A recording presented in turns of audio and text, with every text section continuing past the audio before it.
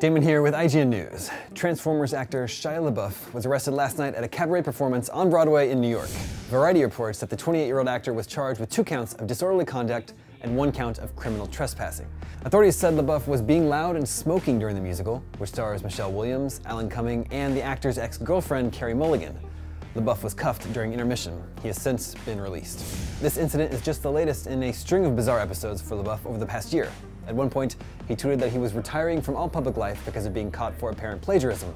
LaBeouf later explained that it was performance art. This is IGN News. Want all your news in one place? Subscribe to our brand new channel, IGN News. We'll bring you updates on everything happening in video games, movies, TV, and tech all day, every day. Subscribe at youtube.com/IGN News.